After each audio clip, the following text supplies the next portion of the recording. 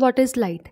As the chapter name suggests, light energy. So first of all, we should know the definition of light. So what is the definition of light? See carefully. Light is a form of energy which causes sensation of vision into our eyes. Means whatsoever objects or whatsoever things are present in our surrounding, how we are able to see that objects. So firstly, obviously with the help of our eyes, we are able to see that objects. Fine.